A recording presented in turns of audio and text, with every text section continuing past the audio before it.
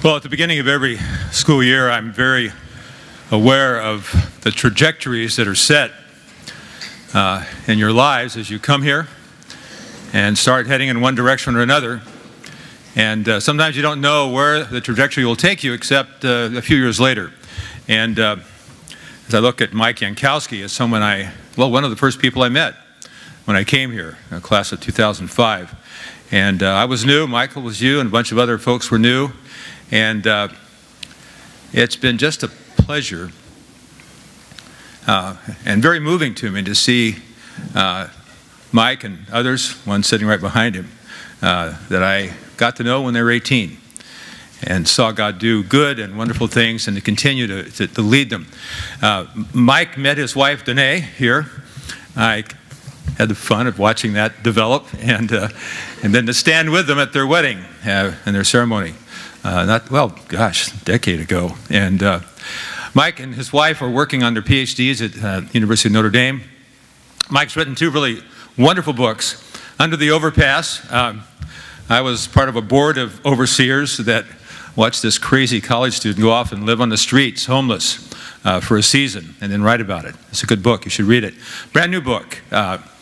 It's a book on the spiritual practices, and it's called The Sacred Year.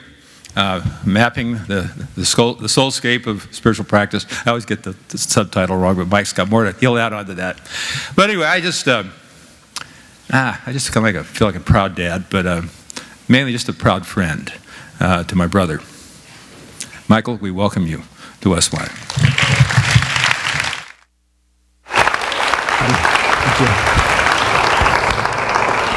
Thank you.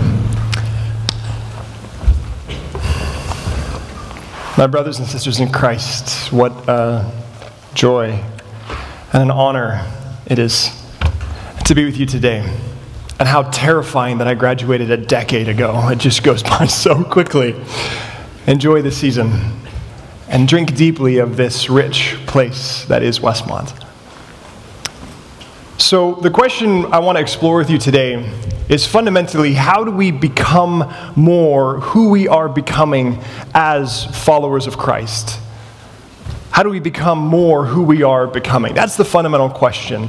And really, this is a question that I have been grappling with for a very long time. That this is the kind of question that drove my friend Sam and I to live on the streets as homeless men for 6 months in 6 different cities across the United States. This is the question that drives me. How do we become more who we are becoming? How do we become more like Christ? So as we begin to explore this question today, I ask that you would pray with me. We've been praying already, but if you would bow your heads with me and continue to pray. Let's ask the Lord to lead us into this time of reflection. Heavenly Father, Lord of Lords, King of Kings, thank you that you call us. Thank you that you draw us to yourself. Thank you that you are faithful to complete, to bring to maturity, to bring to fulfillment the good work that you have begun in us.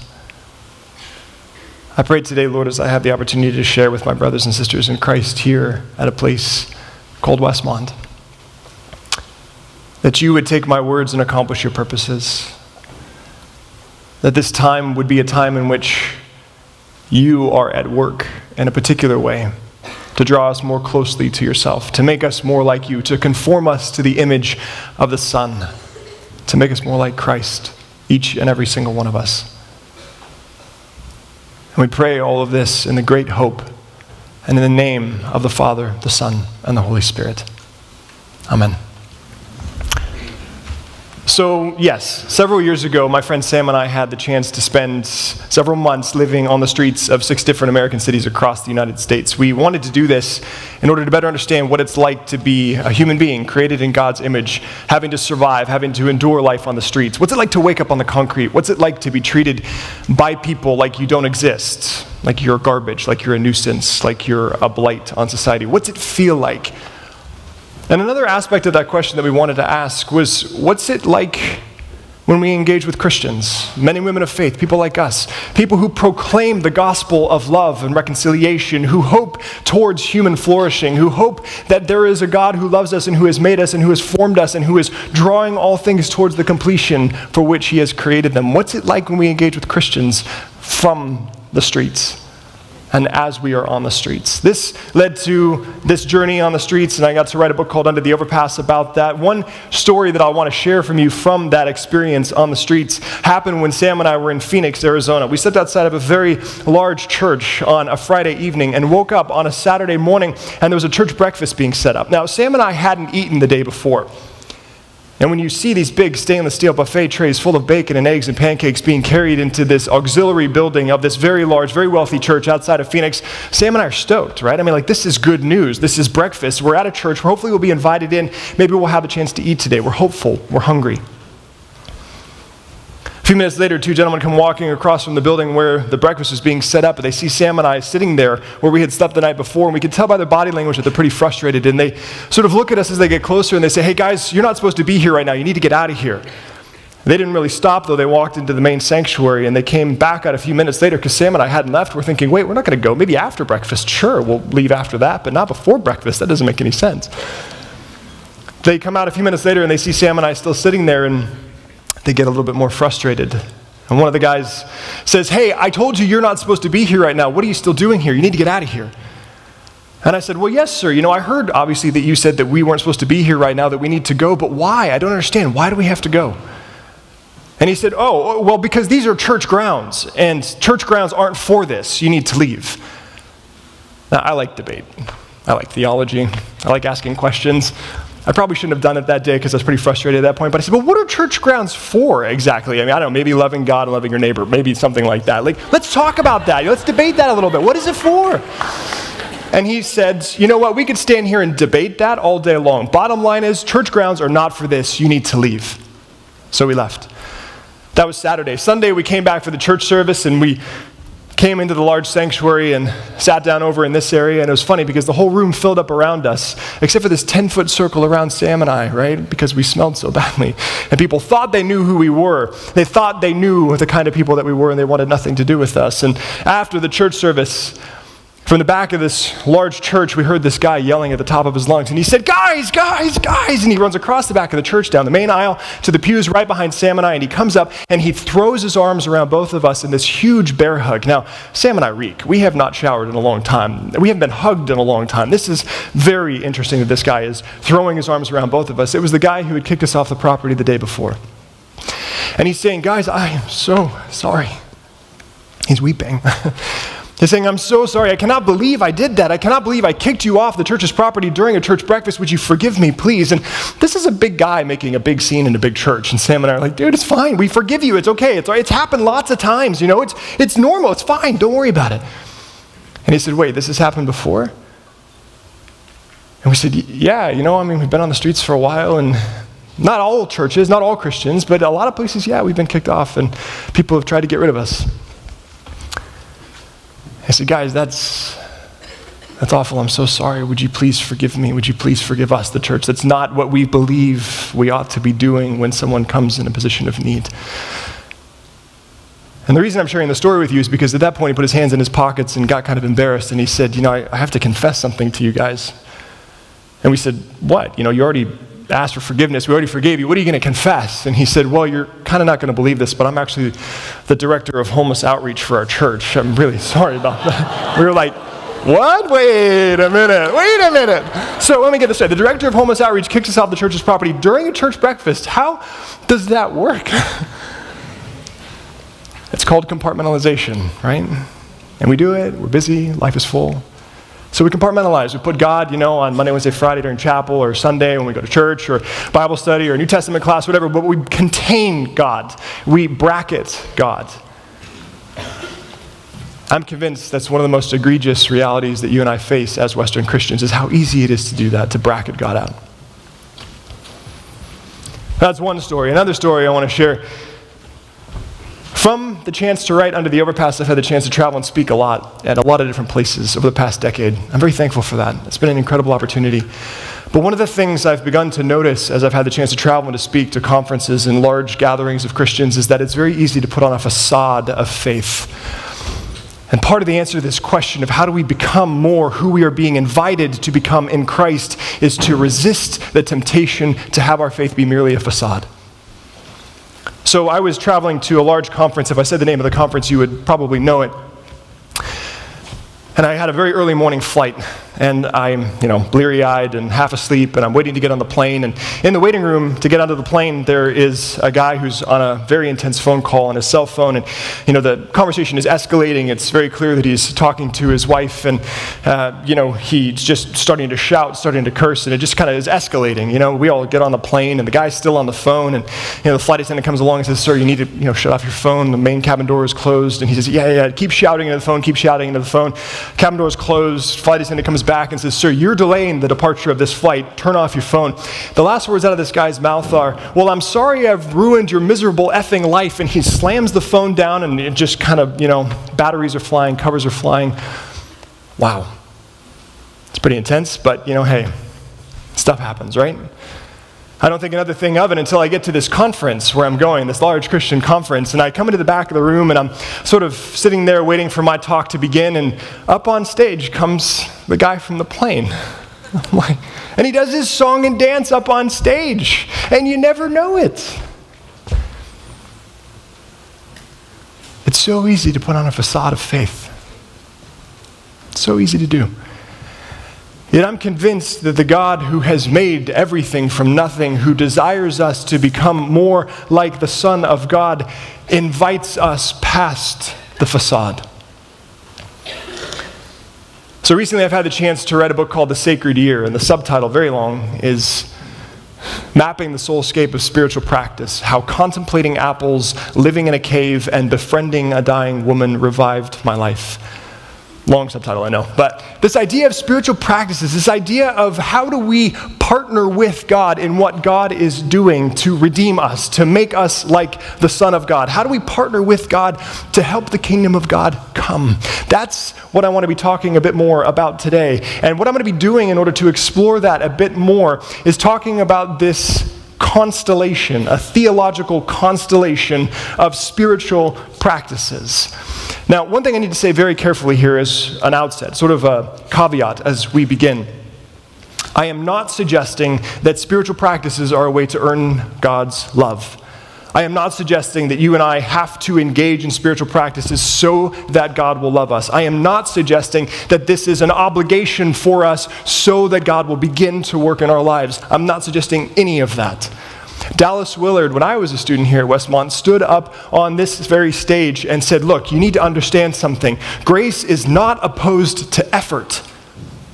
Grace is opposed to earning. You and I will never earn God's love. That's not what this is about. What this is about, though, is being empowered by, inspirited by the living God so that we might become more like what we've been created to be. That's where I think spiritual practices fit in the life of the Christian. It's a response, as all spirituality is, a response to the initiation of God in our lives. That's what we're talking about. Not trying to make God love us, not trying to force God's hand, but seeking to partner with and work alongside of what God is already at work to do in us and in the world. So we're going to be building today a theological constellation. That's the metaphor we're using. And what is a constellation? Well, if you think about a constellation up in the night sky, right? A constellation is a collection of discrete points that when you put them together, they become something of a recognizable shape.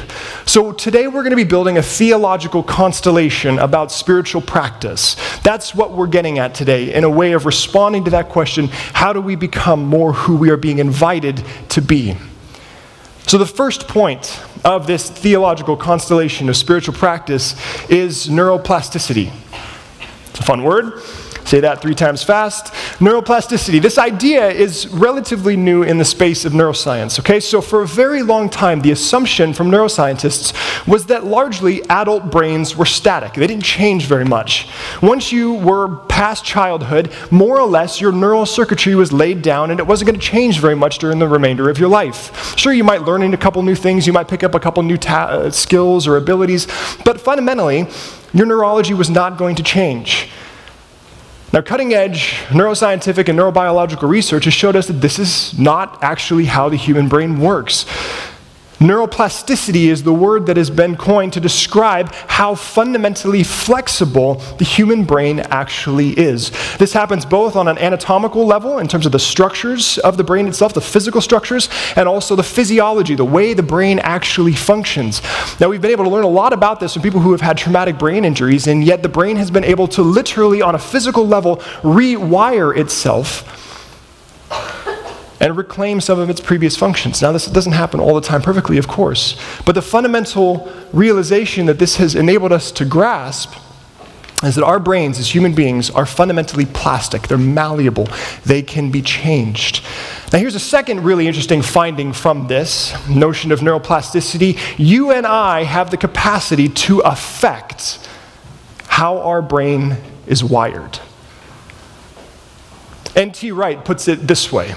Let's go to the next one. When people consistently make choices about their patterns of behavior, physical changes take place within the brain itself. Significant events in your life, including significant choices you make about how you behave, create new information pathways and patterns within your brain.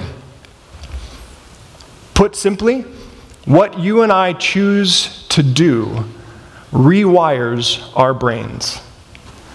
The way we choose to orient our lives, the way we choose to engage in this practice of everyday life affects who we are becoming. So that's constellation point one in this theological constellation of spiritual practice, this notion of neuroplasticity, that you and I have the ability to affect and to change our actual neurological structure as human beings. That's part of our God-given created capacity. Constellation point number 2 and 3 are going to come from Scripture.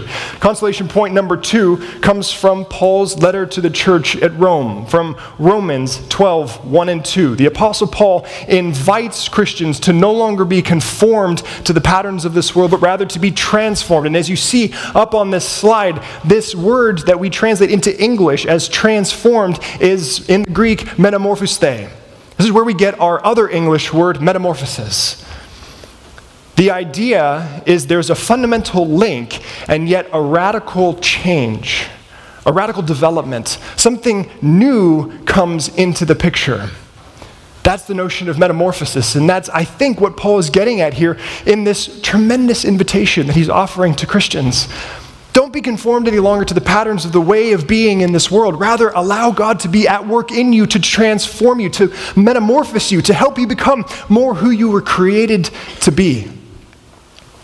That's, I think, the invitation that we see in constellation point number 2 within this theological constellation of spiritual practice. This invitation to be transformed by the renewal of our minds, by the rewiring of who we are in Christ. Now, constellation point number 3 comes from another of Paul's letters. In 2 Corinthians 6:1, this is the tremendous language. As God's co-workers, we urge you not to receive God's grace in vain. Now, let's think about that for a second. You and I have been grafted into Christ. Belief is the beginning of this long journey of being conformed to the image of the Son of God, of being made more like Christ. That begins when we become Christians. But I think one of the greatest tragedies in the church today is the belief, the erroneous belief, that once we become Christians, all we're doing is waiting around for the kingdom to finally arrive. That there's no stage 2. There's no stage 3. There's no effort to be employed. There's no work to be done. There's no running this race with endurance that lies ahead of us after we start. It's like showing up at the altar in your marriage and saying, I do, and then saying, phew, I'm glad that's done. It's not how it works. It's the beginning of life together. It's the beginning of what goes on for a very long time, Lord willingly. as we are conformed to the image of the Son of God, as we become more like Christ. Now, this idea of being co-workers with Christ, this is a tremendous invitation. The word going on here, as you see up on the slide, is synergoi. This is where we get our English word synergy from. The idea of two different things working together towards a common end, towards a common goal. Not that they're working equally together. I'm not suggesting that. I'm not suggesting you and I are on par with what God is at work to do in us and in the world. Of course not. But if we take Paul seriously here, this idea that you and I are invited to be co-laborers, co-workers, that we are invited to work synergistically with God in what God is up to in the world, what a profound invitation that we are invited into, that we are invited to co-labor and to co-work with God. So we're building this theological constellation of spiritual practice. Point number one, neuroplasticity, the reality that you and I, by our choices, by our actions, by our behaviors, have the capacity to rewire our minds, our brains, to become something other than we are. Paul's invitation to no longer be conformed to the image of the world, but rather to be transformed, to allow the metamorphosis which God is at work to do in us to flourish, to come into being, to become what it was meant to be, to become what God intended it to be. And then this third point in this theological constellation of spiritual practice, to be God's co-laborers, to work synergistically with God in what God is up to do in the world. So, next slide, I'm going to sort of suggest that this is a very helpful way to consider this. A helpful metaphor, a helpful image, if you will. The idea of a sailboat. That the wind is blowing. God's Spirit is at work in the world. As C.S. Lewis put it, right, in the Chronicles of Narnia, Aslan is on the move. God is at work. God is active. God is moving. The wind is blowing. And you and I have been given the astonishing ability by God's grace to engage with that, to trim our sails, to position ourselves in such a way that the Lord might move us. Now, the inverse of that, I think, is accurate as well, that you and I also have the capacity, by our choices, by our decisions, to not co-labor with God, to resist that, to reject that, to stifle that, to position ourselves in such a way that we are not as able to be blown by the wind, the Spirit, the life of God, as perhaps we might be. Now, I think this image works on a number of levels. If you put your sails up in the direction or the wrong direction, you're not going to be moved in the way the wind is necessarily going. Part of this is about attentiveness to what God is doing, to where the wind is blowing, to the way the wind is blowing. If you sail, you know this. You're constantly watching what the wind is doing. You're constantly looking at how fast is it blowing, what direction is it coming from, what are the other conditions going on. It's a constant attentiveness. It's a constant contemplation, we might say. Because contemplare means to observe, to be attentive, to pay attention to what is going on. So this idea of a sailboat, not that we have the power to move ourselves, not that we have the ability to move ourselves towards God, I'm not suggesting that, but that there is a synergistic way in which you and I are invited to partner with, to co-labor with, to work alongside of what God is at work to do in the world, that we have responsibility in that we are invited by God to play a role in who we are becoming in Christ. This is the definition I want to suggest of spiritual practice. Spiritual practices are intentional and habitual activities whereby we participate synergistically with the redeeming work of God by becoming, that is, being transformed or metamorphosing more like Christ. Now I'm going to show a video clip from a really good old movie that I think helps kind of capture this, sort of encapsulate this in a sense. I think this is sort of how spiritual practices work in our lives. Sometimes they may not be very clear, sometimes they may not make very much sense, sometimes we sort of don't understand what in the world they are for, but we are being shaped and we are being formed as we engage them. Let's watch this clip, we'll come back.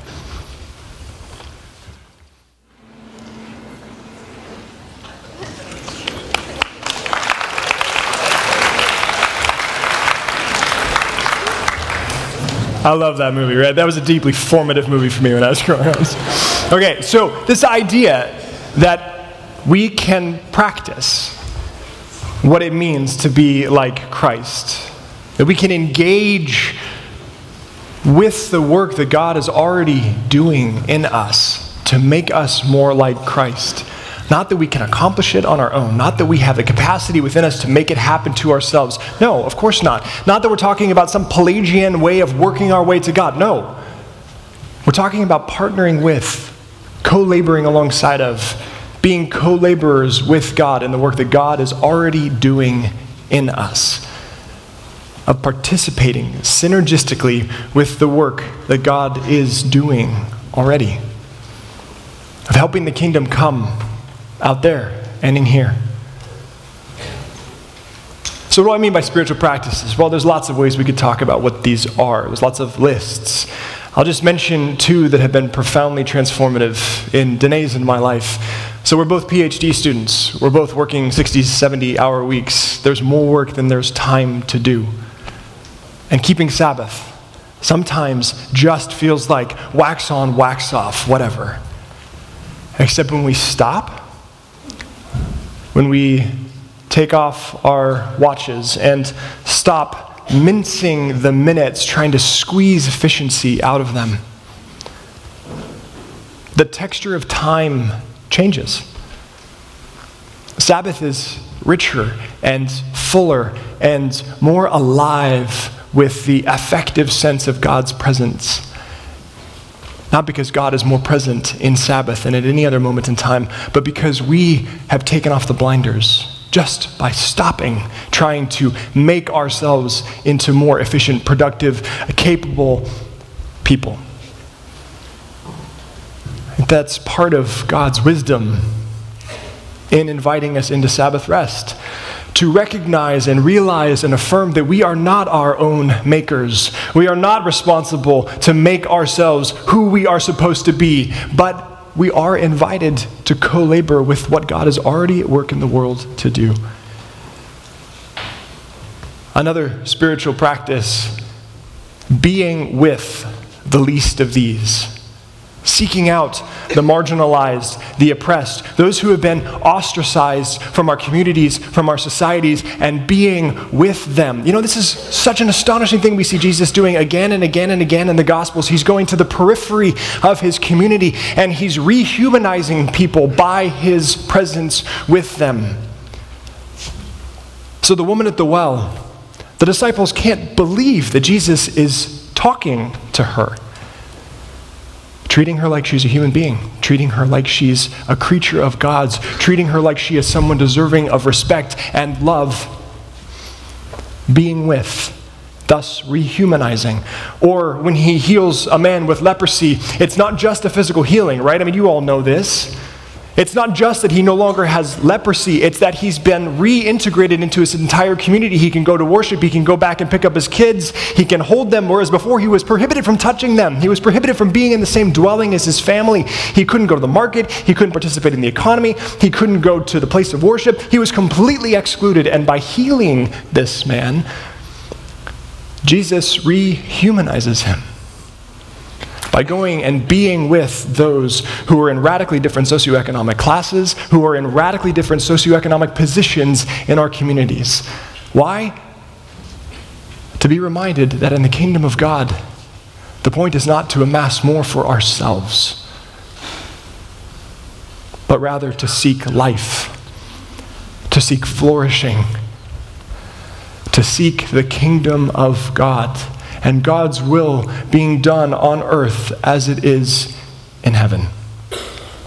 To be reminded of that in the midst of our frenetic and acquisitive and oh so addicted to both of those things culture.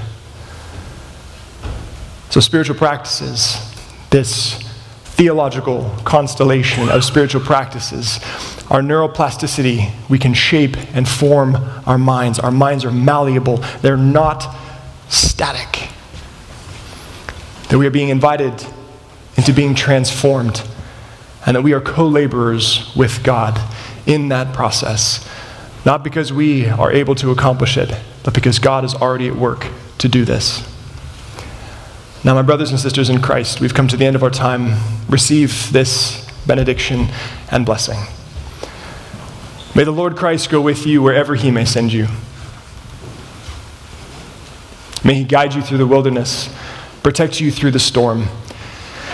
May he bring you home rejoicing at the wonders he has shown you. May he bring you home rejoicing once again into these doors.